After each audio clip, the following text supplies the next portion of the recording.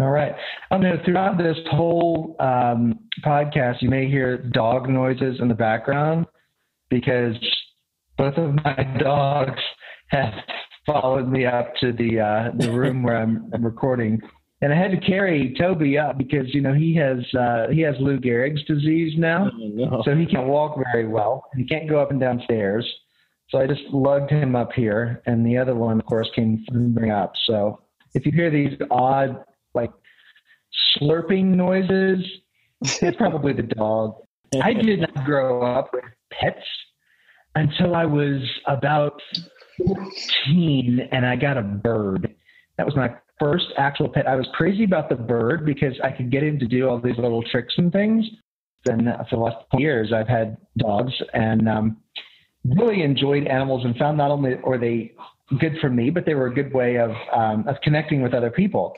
And I'm not alone in this. Amy, I know you have a dog as well, and you and I are two of the 85 million American households that have pets. And what was interesting to me as we started thinking about this episode was not just the number of people who have animals, but how much money gets spent over the lifespan of an animal. Our pets really are integral parts of our lives and communities. But what about you? Did you ever have animals growing up or pets besides the one you have now? I didn't get to have a pet until I was older because, I don't know if it's because, but my dad grew up on a farm. And so animals were not pets. They were part of the working community of a farm. And so to have a dog indoors in suburban Washington, D.C., that wasn't going to cut it. That's not where he came from. But when we were all older, and part of me was kind of wondering, well, maybe he was waiting till we could all help take care of the pet, we were able to get a dog. Well, kind of a funny story. Our first pet was this very rambunctious beagle basset hound mix who loved to go roaming. And when he got loose, he would steal things from my neighbor's garage, stole 4 different sets of shoes from 4 different pairs of shoes, and ripped open a bag of English seed that my neighbor had brought back from England. So our pet was not well to, but my dog now actually has her own Instagram. Yes, I have a gluten-free dog and she eats really, really well. And so I totally get the dog mom thing and enjoy my wonderful puppy, but I would do it again because she brings such enjoyment and love to my family and to my life. And, I do think about stories that have shaped my life growing up. Old Yeller movies, favorite books, Make Way for Ducklings, A Cricket in Times Square, Charlotte's Web. All of those have captivated our hearts and fueled literacy development and generated an economic benefit from them as well. Oh, yeah. Charlotte's Web was the first book that I remember reading. Probably what turned me on to books, actually, was Charlotte's Web. So anyway, at the Afterword table tonight, we have Rich Williams and Brett Teper, the innovators and creators of Modkat, the award-winning litter box where modern cats do their business. So welcome, Rich and Brett. Hi, I'm Holland Webb. Hi, I'm Amy Boland. And you're listening to The Afterword, a conversation about the future of words. I just love that tagline. Where modern cats do their business? I think that's very clever. It was a fun thing to have to come up with. It's always a funny topic, and if you can't find some wit in that, then there's something wrong with you. Absolutely. Well, Brett, tell us a little bit about the Modkat story. It was actually Rich's brainchild. His wife was pregnant at the time. And I think Rich would probably be the best to explain how it originated, and then I can kind of tag along. All right, well, let's start with Rich then. Yeah, Brett likes to tell the story, but I'll give you my perspective of it. It was actually my wife who kind of pushed us over the edge with the idea. But before we had kids, we didn't have any pets, and we were living in a small apartment in Brooklyn. And so my wife grew up with pets her whole life, and she wanted to have cats after we got married. So she was like, I want to have these cats. And I was like, I don't know. I felt like it would be a responsibility, and I wasn't ready for it, and I wasn't sure about it. But she was like, no, let's get these cats. So we ended up getting 2 cats. No, actually, no, one cat at first. And we lived in an apartment building where the landlord didn't allow pets. So it was our first apartment together. He didn't allow pets. He had a big giant dog, but he wouldn't allow anybody else to have pets in the building. So we got this cat, and we snuck it up to the apartment, and the cat would meow every night really loudly at the door. So we were nervous the whole time. So it added this whole element of sort of nervousness and excitement to people that never had a cat together, an animal together, a pet together. So it was kind of fun and exciting. And that was a long time ago. Then that cat ended up being pregnant. So we had baby cats, kittens, and we ended up giving them away to all of our family members and friends. And we kept one. So then we had 2. And then we moved to another apartment, a bigger apartment.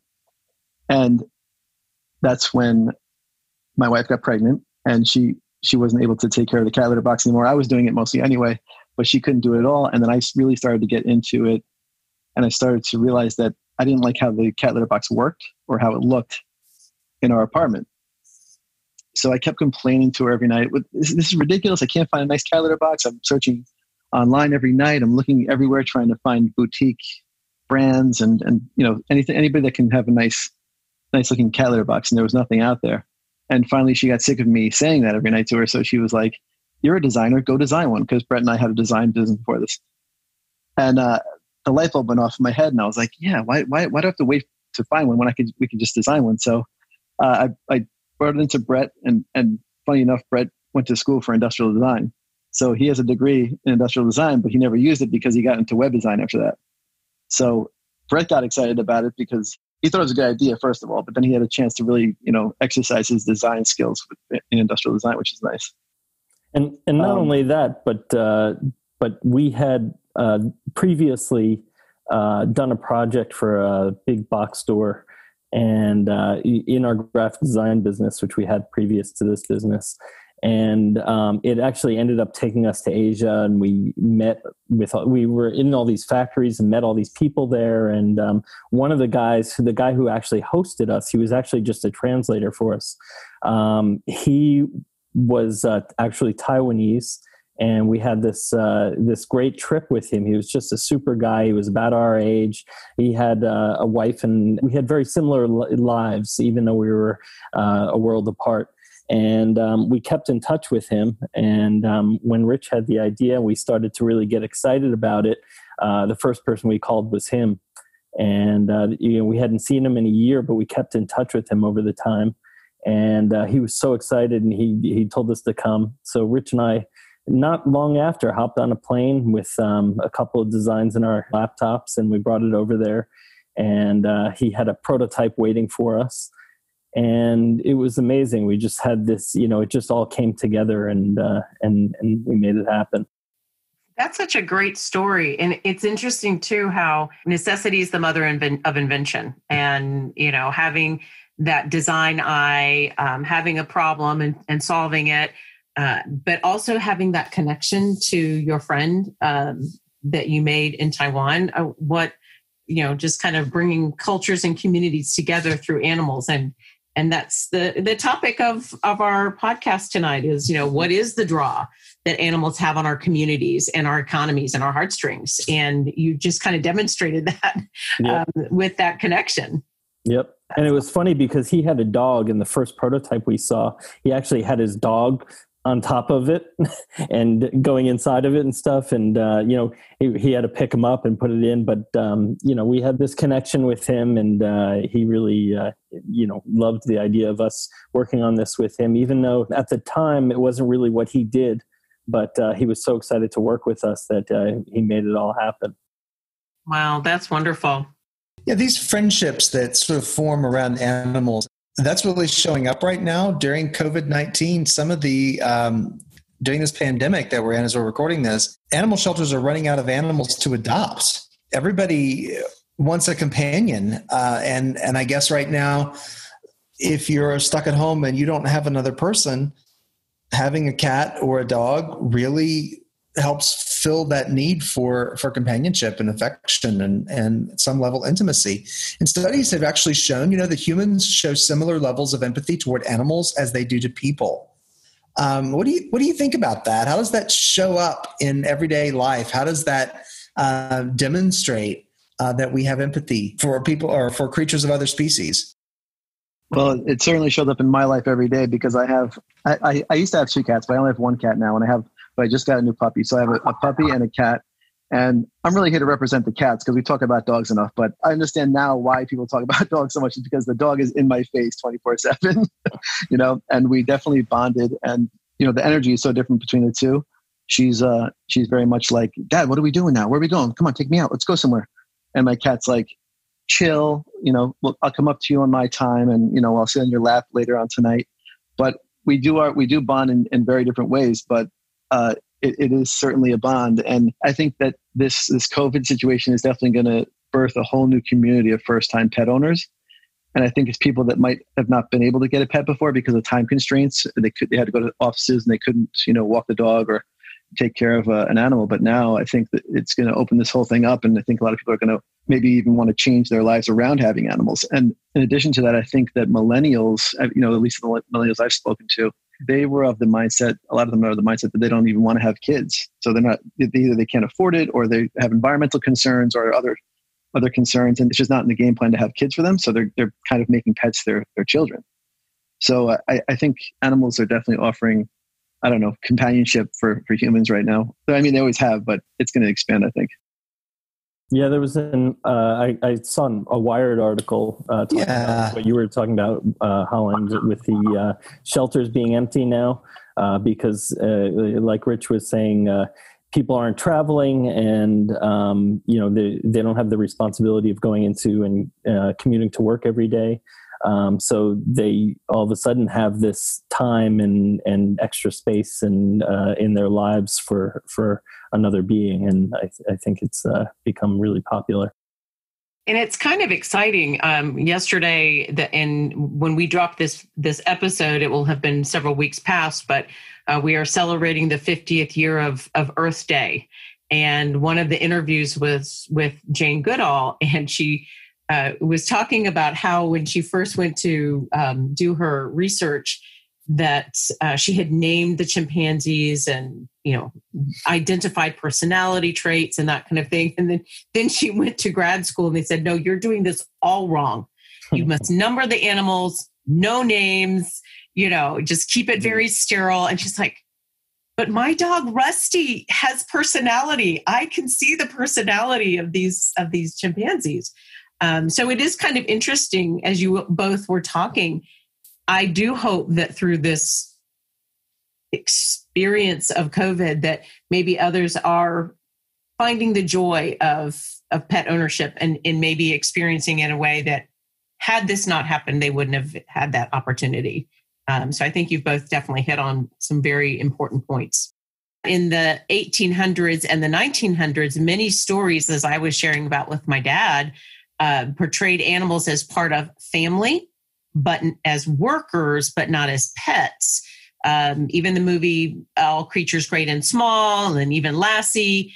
But how do we talk about animals today? And I believe, Brett and Rich, you all have a blog about cats, for instance. So I'm not sure who would like to take a shot at this first, but how do we talk about our animals today? I'll start it off. I think I love the idea of animals as working animals to farm. I think that's really cool. I think animals, like my dog would love to go to work right now. My dog would love to be like herding sheep, So I think that's awesome because I feel like they have that instinctually in them to want to do certain things. But at the same time, I think in America today, animals are definitely children, considered to be children of part of the family, right? So I think it's a different mentality, or it's changed, and I think now they've become part of the family that, in our case, at least, gets spoiled and loved on. And, it's just another part of the family. There's no place for my dog to go to work. Let's put it that way. I mean, if there was, I'd probably send her there. But now I think people just want to have a fun companion. And there's a lot of benefits to having pets, domesticated pets, like if you're like in the situation now, if you're living alone, you're probably feeling very lonely. I know I have friends who are doing that now. They just want to get out of the house and they feel lonely. But if you have a pet, you know, that takes away some of that loneliness and it gives you something else to care for besides yourself, you know? I think another thing that surprised us when we began the business is we got to know our customers from trade shows and from customer support emails. And one of the things that we were so shocked by is people really feel like they have this tight connection with their pets, like they know what they're thinking. One of the first responses we started to receive when we came out with Modkat, which was Modkat is a top entry litter box, which is one of the first of its kind. Where the cat goes down in through the top instead of into the front or the side of the box. And so customers had this preconceived notion their animals would never do it. And I just found myself saying to them, have you ever thrown a box on the floor? You know, the first thing a cat does is jump into the top of the box. And they don't even think about it. You know, it's just a natural thing.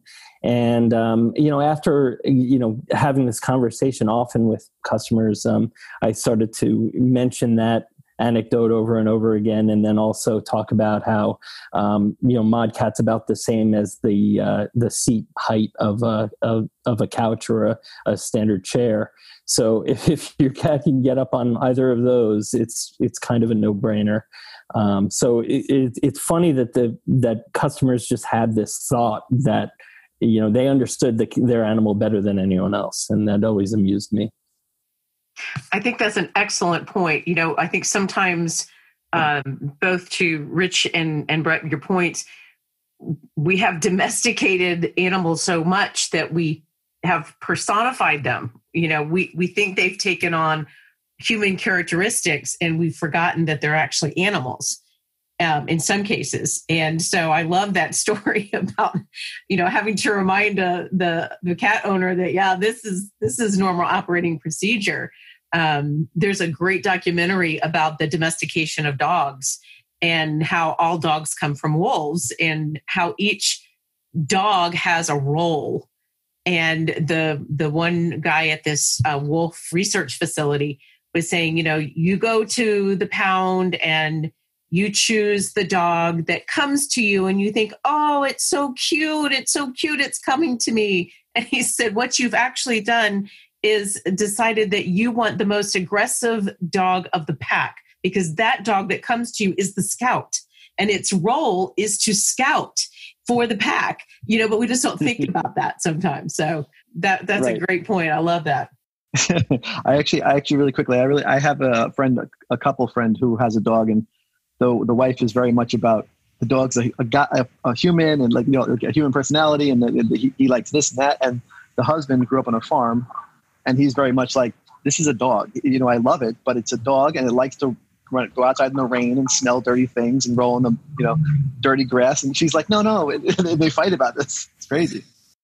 It makes sense. You know, Amy, you mentioned earlier, All Creatures Great and Small.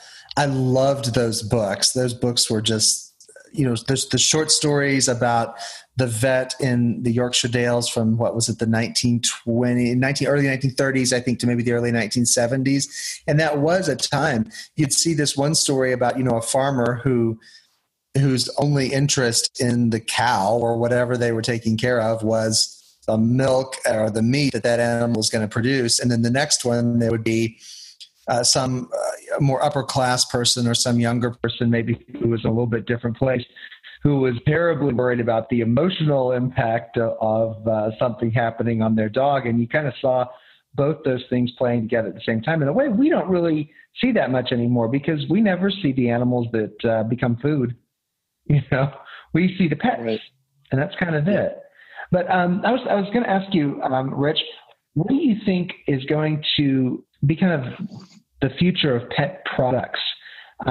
We've talked a little bit about how perceptions of animals are changing, and how, you know, I know Brett mentioned about how we as pet parents tend to think of the animals as human in a way, or as having these human characteristics. How's that going to affect pet products, you think? That's a really good question, because I don't necessarily have an answer for it, because I also don't know. I think they're already out there. I think they're, you know, we're feeding dogs, freshly baked biscuits from the dog bakery, So I think those kinds of things are already out there, where they're appealing to our senses as the animal is kind of human-like, right? So little outfits and things like that. As far as we're concerned, I don't know how that will change for us. I mean, with our products, we try to appeal to the person and the animal. So we want a really super well-functioning cat litter box for the cat, but also something that looks nice in the home for the human. And works well for the human. Yeah, and works well for the human, right? So I think we're sort of on that track as far as making things that might feel humanish for an animal. That's not really what we're doing. I don't know where that's headed, to be honest with you. I don't know if Brett has any thoughts on that. Yeah, absolutely. I mean, I think one of the things that we've learned over time, and I think our original intent, even though we hadn't really probably conceived it at the outset, was that we designed things to sort of spoil the animal as well. I mean, most of the market that existed for cats, I think dogs were more advanced because, there's a much more larger market for it. However, with cats, we found that most products we're just going to buy the cheapest one we could find on Amazon. And what we did was create a premium market, but not only that it was going to look better, but it was going to function better and be better for the owner and the cat as a whole. Doing a full height box, so a lot of cats that pee sideways, and it makes a tremendous mess, and it's for both the animal and for the parent. And our boxes addressed that, and most didn't. So I think that was a big thing. But also, a lot of people told us along the way that they did things like drill holes in their cabinets and have a place for the cat to exist in their home. And a lot of people told us that now they won't have to do something like that. We even had interior designers approach us at trade shows and say, I just spent a year designing a cat cutout in a closet somewhere, and I wouldn't have had to do that if your product had been around a year before. So, it's like we're introducing furniture for cats that didn't really exist before. And I think that is going to become more commonplace in the future. I think that's fascinating. And, when I think about it, I think there were 2 cases of, I think they were cats that just came down diagnosed with COVID, and they said they're recovering, which is great. But, when I think about something that sounds, and I'm hearing words like function, appeal to the person and the pet, that functionality piece, I'm going to say might be the wave of the future. When I think about, if you are having to worry about not infecting another animal, or, not having that disease transfer, there may be some other things coming down the pike that may need to be looked at. But those key words, I think, are part of that pivoting that we are seeing in the marketplace right now. That's a really good thought. Thanks for that idea. We're going to put that into our next product. Yeah, you can just, tag the Afterword, give us a little idea cred. We'll take it. We'll have little cat masks. There you go. Well, if you ever come to Greenville, we have these bronze mice, and it comes from a book, Goodnight Moon. And someone has gone around and put little masks on the bronze mice. It's really funny. Cute. It's funny. Well, functionality. So, Brett, tell me, what do you think is an essential element we need to understand surrounding animal stories? You've kind of hit on a few, but what do you think? I'm sorry, in what way do you mean? I'm sorry, Brett. I just got distracted because Rich just brought his cute little baby to the screen. My little dog. She's a good girl. What's your dog's name? Her name's Riley. Riley. Okay, well, there's an essential element right there. Okay, so sorry, yeah, because we were when we conceived this story or this topic, we were talking about the emotion that comes from animal stories. You can read a story about a dog or a cat and be as much or more touched than a story about a person. when something happens. So what do we need to know to understand why there's that strong sense of connection, or that why do animal stories touch people's hearts the way that they do? I ask this question as I'm watching Rich kiss the top of his dog's head. But I think it goes back to the whole idea of pets becoming children. The example that I have is that my father, who only had a pet when I was a kid, we had a cat, and I had him for about 14 years. But after that, my parents were divorced. Oh, there's another one.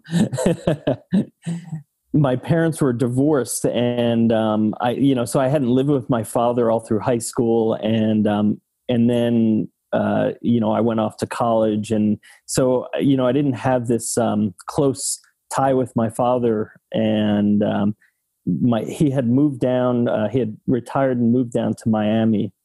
And when he moved down there, I just started dating my current wife, and her name is Sam. And my father, just at the same week, had rescued a dog, and he had never had a pet since I was a kid. And the dog's name was Sam. And it was this whole strange thing. And my father and I started to get closer again. I hadn't had this tight relationship with him, but since he moved down to Miami, I started to visit him quite often. It was around the time that I was finishing college, and it was this weird kind of thing where he started to form this relationship with the dog at the same time that I was forming a relationship with my soon-to-be wife, and we both had these Sams in our lives all of a sudden. And to this day, his dogs are more important to him than me. So it's incredible how tight relationships could be with a pet, and how it really changes your life. That's absolutely true. Rich, do you have anything you want to add to that? I would say that those stories about animals being so touching, and even more touching sometimes than humans, is because animals, they're unconditional love, and that's all they are. That's it. So there's no bad feelings, really. There's no hang-ups. There's nothing except for the love they give you, and that's every day, and it's all day. So that's why you feel for them. You feel from where they're coming from. Yeah, they have a certain vulnerability, don't they? Yeah, without a doubt. Well, especially my dog does, for sure. I mean, my dog is she's like a Velcro dog. She's like stuck to me. She comes with me. She's like looking at me like, "Where are we going, Dad? What are we doing? What's next? What do you need from me? What can we do? Do I need to do anything for you?" Look at her. Yeah. And animals have that some of those same type of heartstring pulls until they destroy your door frame, or it's the $3,000 vet bill or whatever. Those are the kinds where you're kind of going, why am I doing this? Right. Yeah, exactly. My cat on the... Okay, so before we wind up this first half here, can you tell us really quickly, what's Modkat? Tell us about the products. Yeah, so I started to touch on it earlier, but Modkat is mainly a company that, instead of starting from the approach of, we're doing this thing that you have to have, and we're going to make it as cheap as possible. We are design at the heart. And when we started the company, it was all about design. And when I say design, it's not just an aesthetic thing. As I was saying before, it was really about function. Our focus group was really downloading every review of every litter box on Amazon at the time. And we literally taped them to the wall of our office. We had them all over the place. We read everything about it, every complaint of every litter box.